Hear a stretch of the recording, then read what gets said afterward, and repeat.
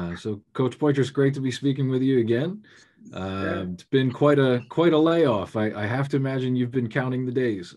Well, we know through between ourselves and our sports information, we were at about 475, 476 days before we played Albany last week. So, a year and a third, away from that November 19 or November 9, 2019 date.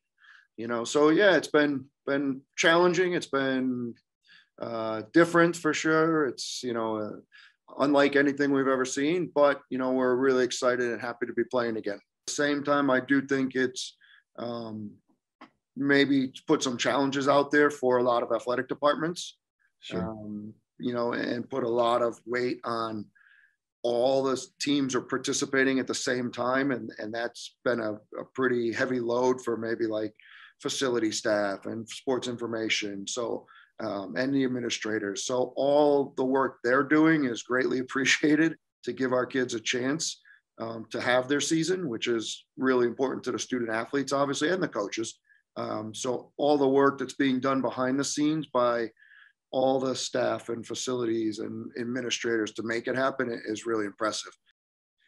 So something I've been very curious about is, given the layoff, the disruption to the regularly scheduled season, and just the reality of life on campus, let alone in athletics with the COVID-19 situation.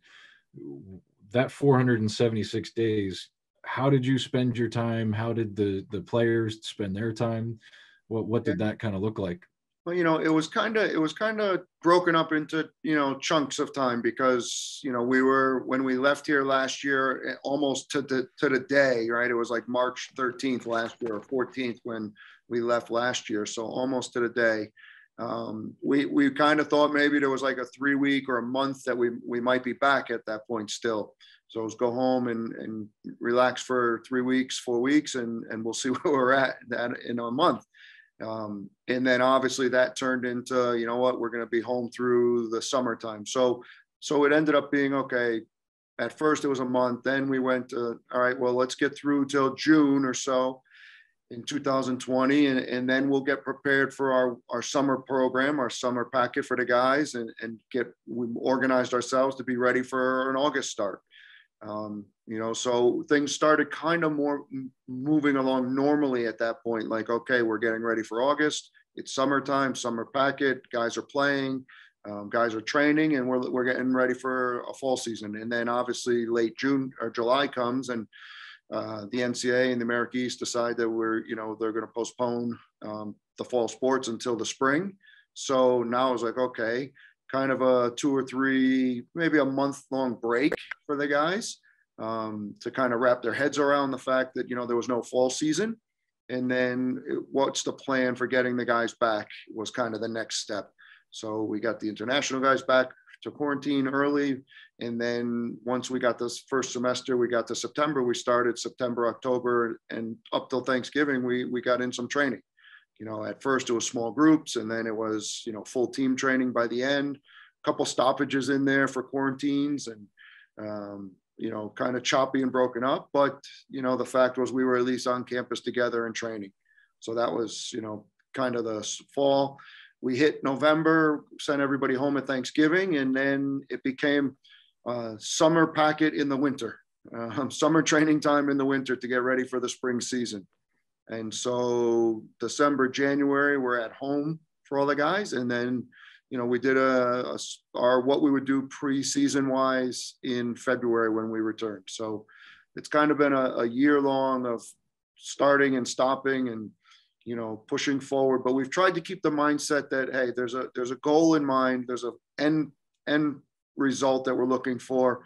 We want to get ourselves back on the field and give us the best chance possible to be successful, whatever that was going to look like and whenever it happened. And the guys have actually done a really good job maintaining some focus in these really challenging times and being prepared. And obviously it showed a little bit in our first game at Albany last week, where we were able to, get a good result, a positive result in a tough place to play on the road against a good team. and they had already played a couple matches. So that, definitely was to their benefit. And for us being our first one, maybe the first half was adrenaline and excitement. And then the second half, actually, we had to actually perform and do what we were tasked to do, which the guys did a great job with.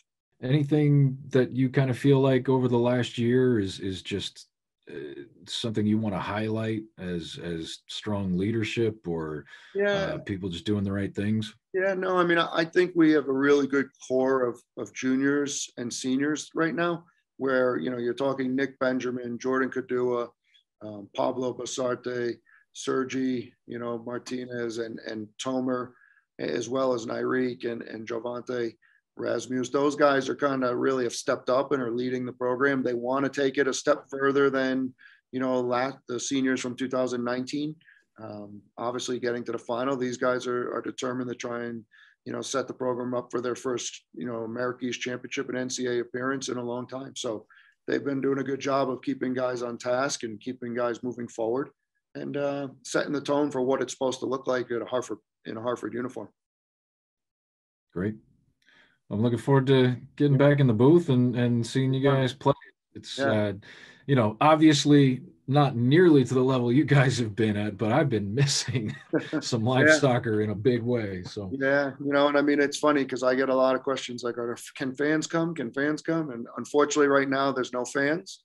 But, I think everyone's kind of in that same boat. Even the fans are missing seeing the matches and being able to be out there in a live situation. So hopefully, someday in the future here, we'll get back to that as well. But in the meantime, we'll enjoy the opportunity to play.